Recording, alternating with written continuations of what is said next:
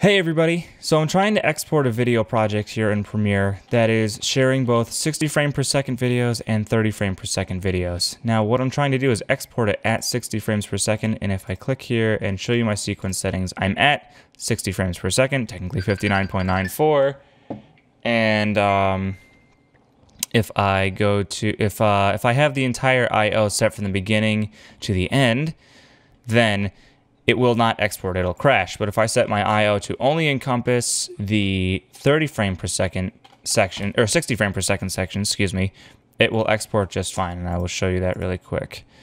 And we'll just call this test. As you can see, I've tried doing this many times. And shows the countdown, the percentages go up, and it exports perfectly fine, and the video works. Now if I show you from the beginning to the end and then try to export it, and we'll just call it RVK. Everything's still the same. I export it. This number right here is going to go up twice.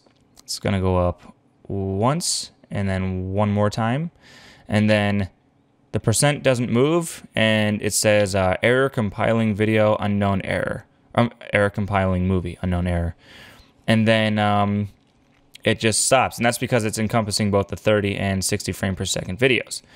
So if there's got to be a way to do it, because Sony Vegas can export videos at both 30 and 60 frames mixed. It doesn't care about frame rates like that. So I got to imagine Premiere can do it too. If you know any way to do this, feel free to leave a comment below or tweet at us or direct message me, and that would be most helpful. Thank you, and I will talk to you later.